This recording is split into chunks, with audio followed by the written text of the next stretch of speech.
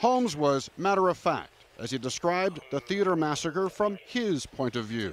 You're unloading the car, you're getting stuff ready. What's going through your mind? Just to get it done.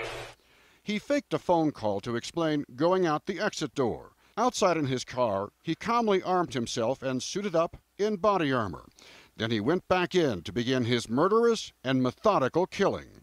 Heart pumping, adrenaline racing, calm, keyed up, calm and collected. Calm and collected. He emptied his 6-round shotgun, then started firing his assault rifle. I heard a scream. You heard a scream? Yeah. Did you see anyone fall from being hit? No. Really? They got down kind of behind the seats pretty fast. You didn't see anyone actually hit by bullets or shells?